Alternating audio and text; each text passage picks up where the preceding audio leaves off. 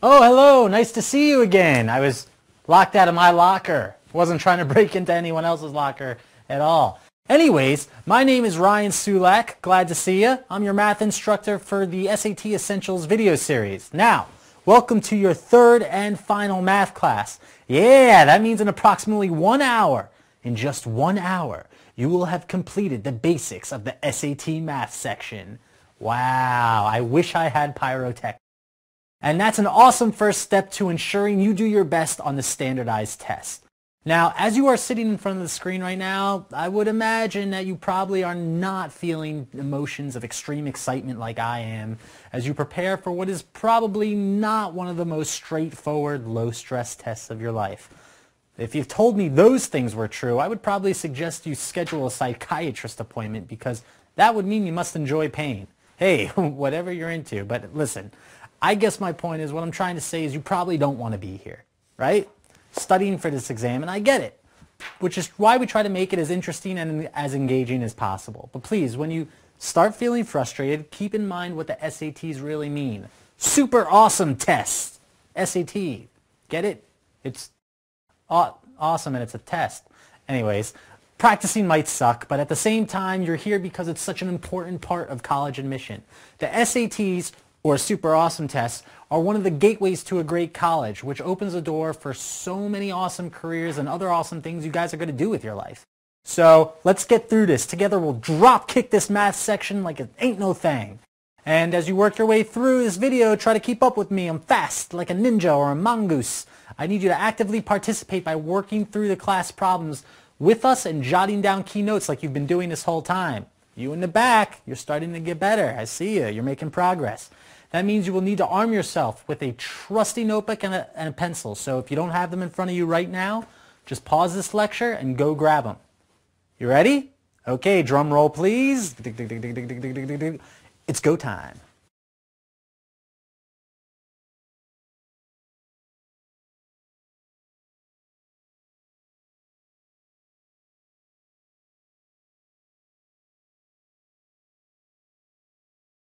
Today's lecture is going to be all about geometry.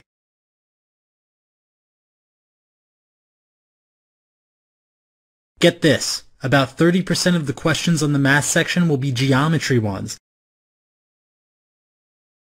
That's like 1 in 3 almost. It also means that out of 800 points in the math section, about 270 points will be about geometry. So today, let's make sure those 270 points are yours to get.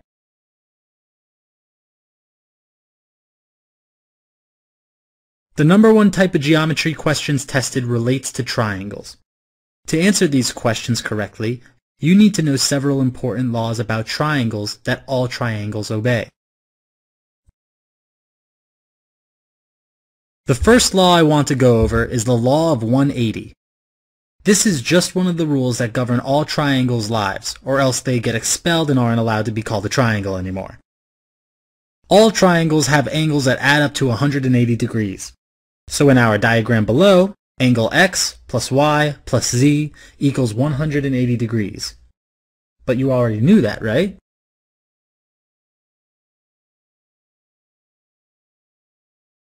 How about this one? Triangles also obey the law of proportions.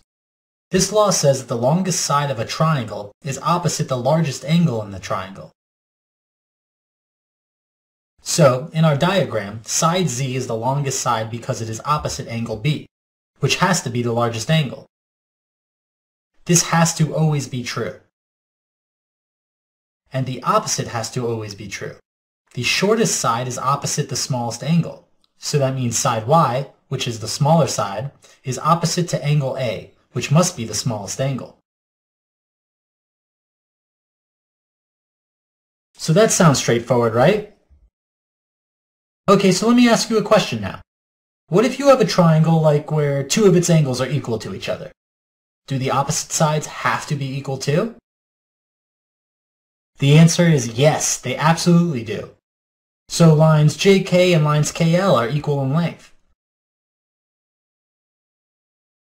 This is an important fact that is going to help you on several SAT math questions. So remember it will be tested. Now let's talk about our trusty Pythagorean's theorem. Every high school student knows about this one. This theorem only relates to right triangles though, remember. Pythagoras discovered that if you square the length of the two shorter sides of a right triangle, it will always equal the square of the length of the longer side. So what does that mean? If you know any two sides of a right triangle, you can find the length of the third using this theorem.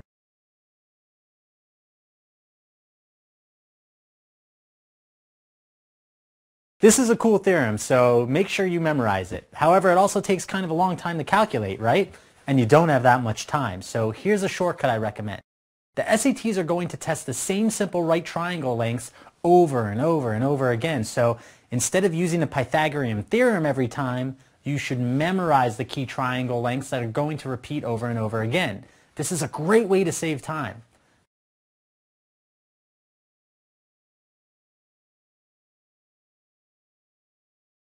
So let's cover some popular right triangles that appear frequently on the SATs. Write this down right now. You want to memorize this side length set. 3, 4, 5, and 5, 12, 13. Right angles with these sides are very, very common on the SAT. Also, be on the lookout for multiples of these sets. Now, those are just the same sets in disguise. So, for example, 3, 4, 5 is one of our key sets, right? Well, so is 6, 8, 10, and 9, 12, 15. See? It's the same thing, but in disguise.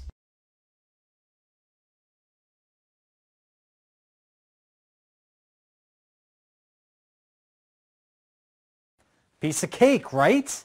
I want you to instantly recognize these sets. So, like for example, if I said to you, hey, what do you think of when I say 3, 4, blank? You should just jump up and say 5. And that's when you give me a high five, and I give you a high five, and people start taking pictures, and we become celebrities because you understand what I'm talking about. So can you do that? Awesome. I'm counting on it. Get it? Counting on it? Because 3, 4, 5, counting? That was a math joke.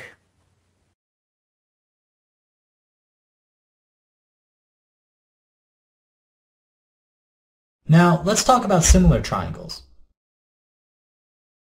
Aren't all these triangles similar? They all have pointy sides and kind of look the same, right? Well, don't be racist. Not all triangles are the same. So what makes two triangles technically similar? Well, there are two conditions. One, the three angles in the two triangles are exactly the same. And the second condition is the lengths of the sides of the two triangles are in proportion. Basically what this means is that the triangles are similar if they are basically the same triangle, except one is zoomed bigger than the other.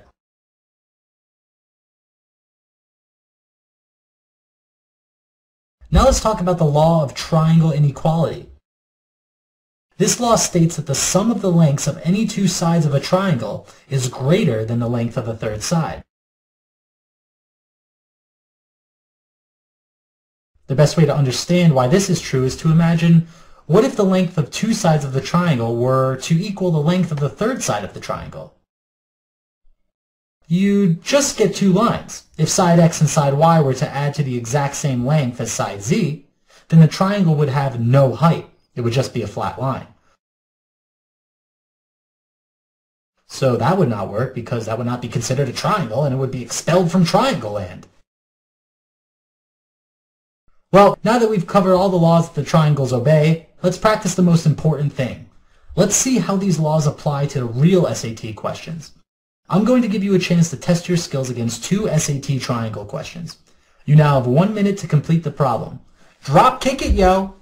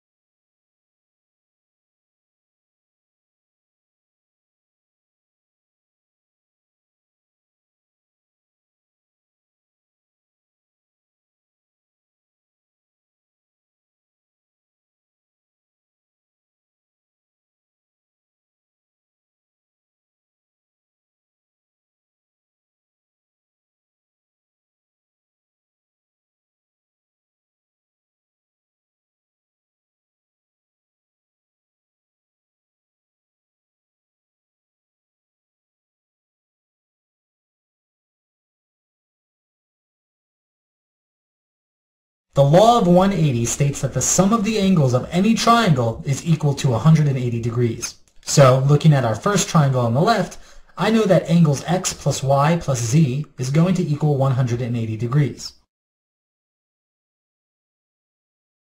Next, let's look at the right triangle. Since it is a right triangle, and we know this because of that little box symbol on the bottom left, we know that v plus w plus 90 is equal to 180.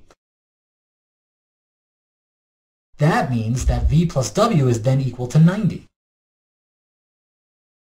This problem is asking us to find the average of all these angles, so we do not need to find the individual value of the angles.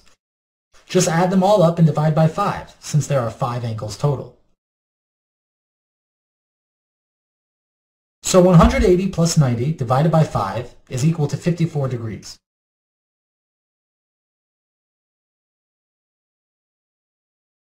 Making E the correct answer. Cool? Okay, let's move on to question number 2. This one's a little trickier.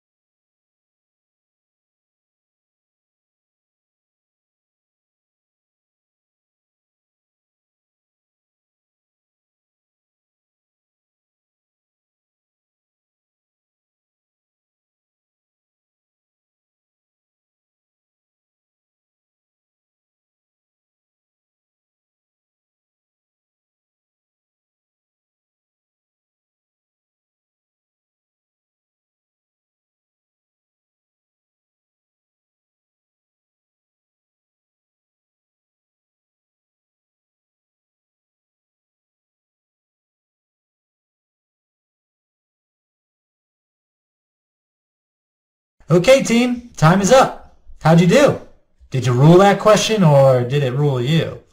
Remember, all the questions in this video series are medium level, so don't worry if you think they're too hard for you right now or too easy for you right now, because we will practice questions that are perfectly suited for your level in all of our live workshops. In any case, let's go over the answers together now. Okay, so you have a square inscribed inside another square. How do you figure out the area of the inside square? Well, if you notice, the inside square sides actually form triangles with the outside square. And not just normal triangles, but right triangles. That means we can use Pythagorean's theorem to figure out the length of the side of the square. Yes! You can see that one side equals 2, making the other side equal 6 minus 2, or 4. Plug that into our equation as a and b to get 2 squared plus 4 squared equals c squared. 20 equals c squared, so c must equal the square root of 20.